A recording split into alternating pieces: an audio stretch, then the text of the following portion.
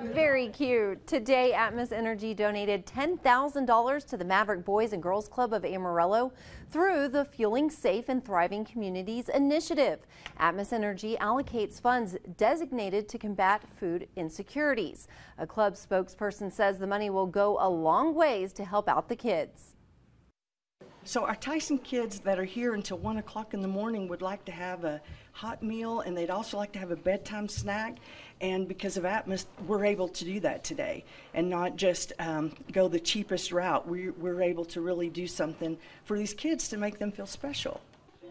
The Maverick says among the 650 individuals the Boys and Girls Club of Amarillo serves, almost 90% face the challenge of food insecurities.